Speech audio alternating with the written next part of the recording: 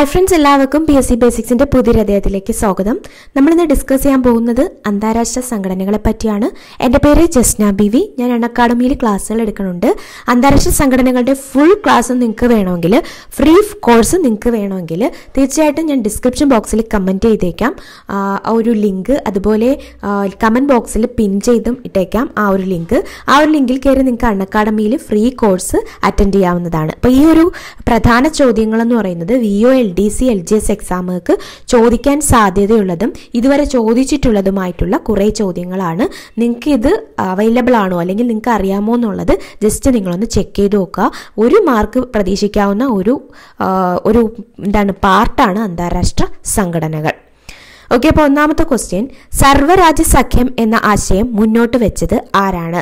സർവ്വരാജ്യ സഖ്യം എന്ന ആശയം മുന്നോട്ട് വെച്ചത് വുഡ്രോ വിൽസൺ ആണ്. മറക്കരുത്, സർവ്വരാജ്യ സഖ്യം എന്നത് അന്താരാഷ്ട്ര സംഘടന പഠിക്കുമ്പോൾ ഏറ്റവും പ്രധാനപ്പെട്ട ഒരെണ്ണമാണ്. അപ്പോൾ അത് നമ്മൾ ഡീറ്റെയിൽ ആയിട്ട് പഠിക്കണം.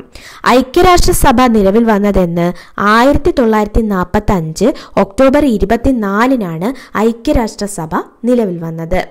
ഐക്യരാഷ്ട്രസഭ കുട്ടികളുടെ അവകാശങ്ങൾ അംഗീകരിക്കുകയും കുട്ടികളുടെ അവകാശ പ്രഖ്യാപനം നടത്തുകയും ചെയ്ത വർഷം 1989.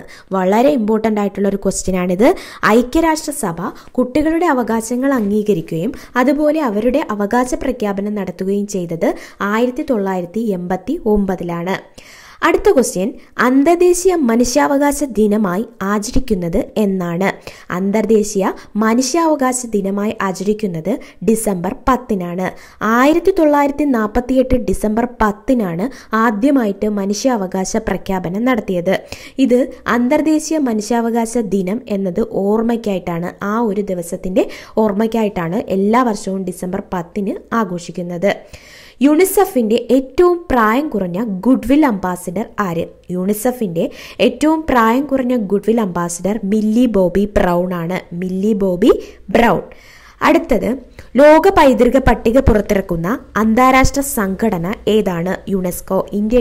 നമ്മുടെ UN-ന്റെ എഡ്യൂക്കേഷണൽ ആൻഡ് അതായത് സാംസ്കാരികവും എഡ്യൂക്കേഷണലും ആയിട്ടുള്ള കാര്യങ്ങളെല്ലാം കൺട്രോൾ ചെയ്യുന്നത് യുനെസ്കോയാണ് ലോക പൈതൃക പട്ടിക പുറത്തിറക്കുന്നത്. യുനെസ്കോയുടെ ലോക പൈതൃക പട്ടികയിൽ ഉൾപ്പെടുത്തിയ ആദ്യ ഭാരതീയ നൃത്തരൂപം കൂടിയാട്ടമാണ്. നമ്മുടെ കേരളത്തിൻ്റെതാണ് കൂടിയാട്ടം. അപ്പോൾ കൂടിയാട്ടം അതുപോലെ മുടിയേറ്റും ലോക പൈതൃക പട്ടികയിൽ ഉൾപ്പെടുത്തിയ ഭാരതീയ നൃത്തരൂപങ്ങളാണ്.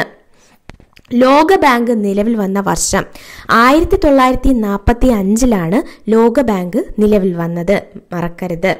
IMFന്റെ ആസ്ഥാനം ഏതാണ്? വാഷിംഗ്ടൺ DC ആണ് IMFന്റെ ആസ്ഥാനം.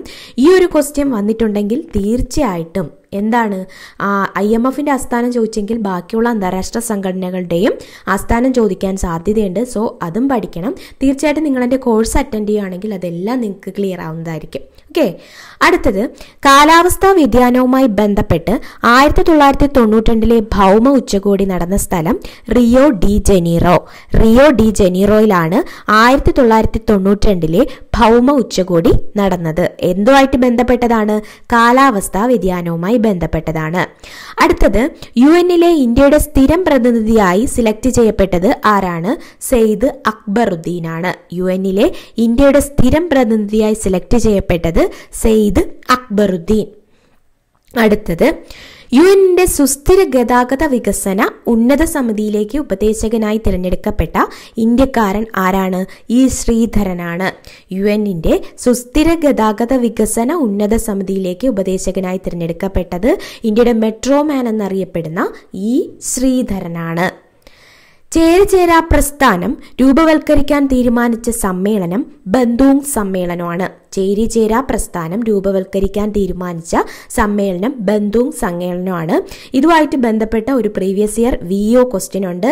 ഇന്ത്യയുടെ വിദേശ നയത്തിന്റെ അടിസ്ഥാന പ്രമാണമായ ചേരിചേരാ നയം അന്താരാഷ്ട്ര തലത്തിൽ അംഗീകരിക്കപ്പെട്ട ബന്ധൂങ് സമ്മേളനം നടന്നത് ഏത് രാജ്യത്ത് വെച്ചാണെന്നാണ് ക്വസ്റ്റ്യൻ. അപ്പോൾ ബന്ധൂങ് സമ്മേളനം നടന്നത് ഏത് രാജ്യത്ത് വെച്ചാണ്? ഇന്തോനേഷ്യയിൽ വെച്ചിട്ടാണ് നടന്നത്. അടുത്തത് ബ്രിക്സിലെ ഏറ്റവും പുതിയ അംഗരാജ്യം ഏതാണ്? ബ്രിക്സിലെ ഏറ്റവും പുതിയ അംഗരാജ്യം ദക്ഷിണാഫ്രിക്കയാണ്, മറക്കരുത്. ഓക്കെ. അടുത്തത് ഏറ്റവും കൂടുതൽ പ്രാവശ്യം നോബൽ സമ്മാനം നേടിയ അന്താരാഷ്ട്ര സംഘടന റെഡ് ക്രോസ് ആണ്. ഏറ്റവും കൂടുതൽ പ്രാവശ്യം നോബൽ സമ്മാനം നേടിയ അന്താരാഷ്ട്ര സംഘടന റെഡ് ക്രോസ് ആണ്. നെക്സ്റ്റ്, അന്താരാഷ്ട്ര തൊഴിൽ സംഘടനയുടെ ആസ്ഥാനം ചോദിച്ചിട്ടുണ്ട്. അത് ജനീവയാണ്. അന്താരാഷ്ട്ര തൊഴിൽ സംഘടനയുടെ ആസ്ഥാനം ജനീവയാണ്. അടുത്തത് ലോക വ്യാപാര സംഘടനയുടെ ചോദിച്ചിട്ടുണ്ട്. അതും ജനീവയാണ്. ഇനി ഭക്ഷ്യ കാർഷിക സംഘടനയുടെ ചോദിച്ചിട്ടുണ്ട്. അത് ഇറ്റലിയുടെ തലസ്ഥാനമായ റോമിലാണ് ഭക്ഷ്യ കാർഷിക സംഘടനയുടെ ആസ്ഥാനം. ഇനി ഭൂമിയുടെയും വൃക്ഷങ്ങളുടെയും സംരക്ഷണം മുൻനിർത്തി പ്രവർത്തിക്കുന്ന സംഘടന ചോദിച്ചിട്ടുണ്ട്. അത് ഗ്രീൻ ബെൽറ്റ് ആണ്. ഭൂമിയുടെയും വൃക്ഷങ്ങളുടെയും സംരക്ഷണം മുൻനിർത്തി പ്രവർത്തിക്കുന്ന സംഘടനയാണ് ഗ്രീൻ ബെൽറ്റ്. ഒപ്പക്കിന്റെ ആസ്ഥാനം വിയന്നയാണ്, മറക്കരുത്. എണ്ണ ഉൽപ്പാദിപ്പിക്കുന്ന രാജ്യങ്ങളുടെ സംഘടനയാണ് ഒപ്പക്ക്. ഈ ഒപ്പക്കിന്റെ ആസ്ഥാനം വിയന്നയാണ്. നാറ്റോ സഖ്യത്തിന് ബദലായി രൂപം കൊണ്ട കമ്മ്യൂണിസ്റ്റ് രാജ്യങ്ങളുടെ സംഘടന ഏതെന്ന് ചോദിച്ചിട്ടുണ്ട്. അത് വാഴ്സാ പാക്ട് ആണ്. നാറ്റോ സഖ്യത്തിന് ബദലായി രൂപം കൊണ്ട കമ്മ്യൂണിസ്റ്റ് രാജ്യങ്ങളുടെ സംഘടനയാണ് വാഴ്സാ പാക്ട്. വൃക്ഷലതാദികളുടെ സംരക്ഷണത്തിനായി ഇന്ത്യയിൽ ആരംഭിച്ചതും പിന്നീട് യൂറോപ്പിലേക്കും കൂടി പ്രവർത്തനം വ്യാപിച്ചതുമായ സംഘടനയാണ് ലോബയാൻ. വൃക്ഷലതാദികളുടെ സംരക്ഷണത്തിനായിട്ട് ഇന്ത്യയിൽ ആരംഭിച്ചതും പിന്നീട് യൂറോപ്പിലേക്ക് കൂടി പ്രവർത്തനം വ്യാപിച്ചതുമായ സംഘടനയാണ് ലോബയാൻ. ഓക്കെ. നെക്സ്റ്റ്, ഇത്രയാണ് നമ്മൾ അന്താരാഷ്ട്ര സംഘടനകളുമായിട്ട് പ്രധാനപ്പെട്ട ചോദ്യങ്ങൾ ചോദിച്ചിട്ടുള്ളതും ഇനി ചോദിക്കാൻ സാധ്യതയായിട്ടുള്ളതും. ഇതുമായിട്ട് ബന്ധപ്പെട്ട ഇനി ഒത്തിരി ക്വസ്റ്റ്യൻസുകൾ നമുക്ക് കാത്തു കിടപ്പുണ്ട്. അപ്പോൾ അത് പഠിക്കാനായിട്ട് നിങ്ങൾ തീർച്ചയായിട്ടും എൻ്റെ കോഴ്സ് അറ്റൻഡ് ചെയ്യണം. അക്കാഡമിയിൽ എൻ്റെ പേര് ജസ്ന ബീവി എന്നാണ്. എൻ്റെ കൂടുതൽ ക്ലാസ്സുകൾ ഏതൊക്കെ വേണം എന്നുള്ളത് താഴെ കമൻറ്റ് ചെയ്യാനും നിങ്ങൾ മറക്കരുത്. ഓക്കെ. അപ്പോൾ എല്ലാവർക്കും all the best and thank you.